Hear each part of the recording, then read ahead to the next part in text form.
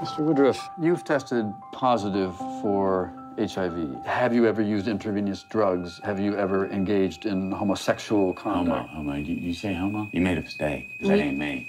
Mr. Woodruff, we estimate you have 30 days left. And newsflash for y'all. There ain't nothing out there can kill Ron Woodruff in 30 days.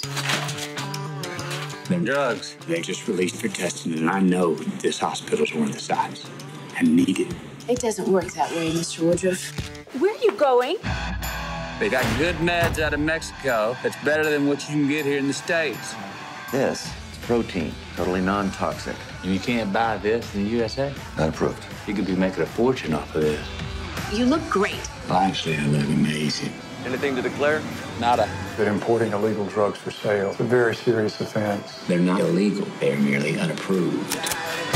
I've been looking for you, Lone Star. Listen, Tinkerbell, unless you got more cash or new clients, I'm busy. You don't deserve our money. Cut you in 5%. 25. Take it or leave it. Welcome to the Dallas Buyers Club. You treating these people? They're treating themselves. Well, I ain't selling drugs. I'm selling membership.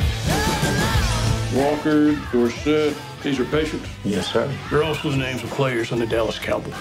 That's a hell of a coincidence. The hell is it?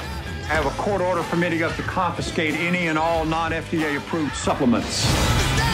We need a new supply. Check Amsterdam, China, and Israel. Good doing business with you.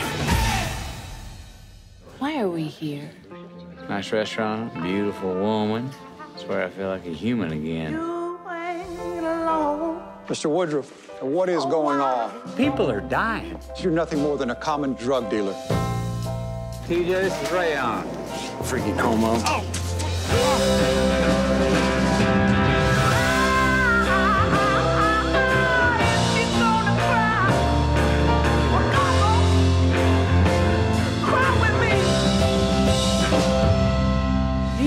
Man, I got one life. Wanted to mean something. Just let me be your ticket home.